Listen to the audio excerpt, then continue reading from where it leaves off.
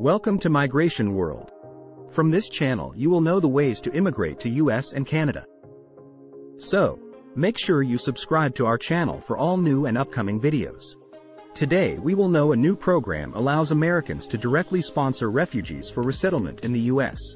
The United States State Department has unveiled a new initiative called the Welcome Corps, which allows groups of American citizens to sponsor refugees from Cuba, Haiti, Nicaragua, and Venezuela resettlement in the United States. This represents a substantial shift in policy and could lead to an increase in the number of migrants accepted while also cutting costs for the government. In order to participate in the program, parties of 5 or more people must raise a minimum of $2,275 per sponsored refugee in order to pay for their accommodation and other essentials during their first 3 months in the nation.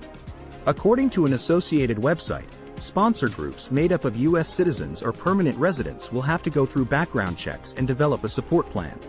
Secretary of State Antony Blinken stated that the sponsorship program is the most innovative development in refugee resettlement since the program's inception in the United States in 1980.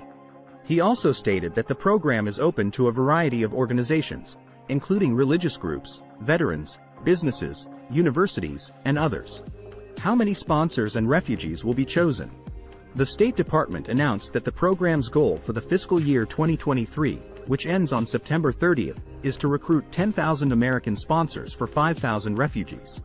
Each organization may sponsor multiple refugees. Reuters previously reported that the program would be launched. What is the goal of this new program? The program, which is modeled after Canada's refugee sponsorship program, is part of President Joe Biden's initiative to help foreign nationals seeking asylum. The administration sees the new model as a way to increase support for refugees. Former President Donald Trump portrayed refugees as a security risk, and the number of admissions was drastically reduced and has yet to fully recover. Republicans have criticized President Biden's approach to border security as a record number of migrants attempt to cross illegally from Mexico. The Welcome Corps program is not expected to have an immediate impact on the border situation because refugees from abroad, primarily from conflict-affected areas, must go through a lengthy application process. President Biden has implemented additional sponsorship programs in response to the growing number of arriving migrants.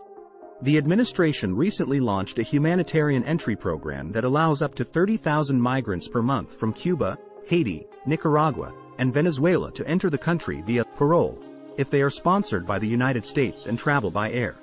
The refugees will be admitted via the United States Refugee Resettlement Program, which accepts referrals from the United Nations and U.S. embassies. However, there is concern that proper safeguards are required to ensure that sponsors are thoroughly vetted and have sufficient financial means to support the refugee. Thank you for watching the video. If the video was helpful, make sure to like, share and subscribe to this channel for the upcoming videos. See you in the next video.